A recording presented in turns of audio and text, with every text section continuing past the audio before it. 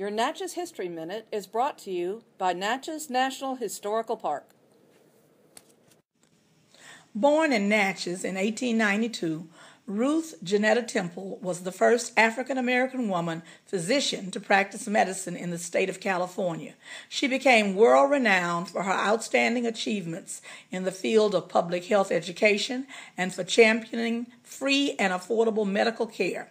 Following her father's death in 1902, the Temple family moved to Los Angeles, California, where her mother worked as a practical nurse and Ruth cared for her 5 siblings.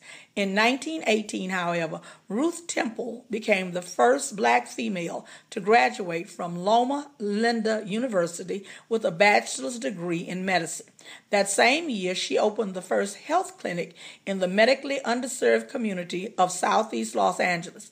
Unable to secure financial support, Temple and her husband, real estate developer Otis Banks, converted their own home into the Temple Health Institute, which provided free medical services. They also created the Health Study Club program, which provided health education to parents, teachers, and school children. Dr. Temple remained active in the fields of medicine and public health education until her death at the age of 91 in 1984. Hi, I'm Joyce Arceneaux-Mathis, Alderwoman Ward 1, City of Natchez, and a lifelong public educator.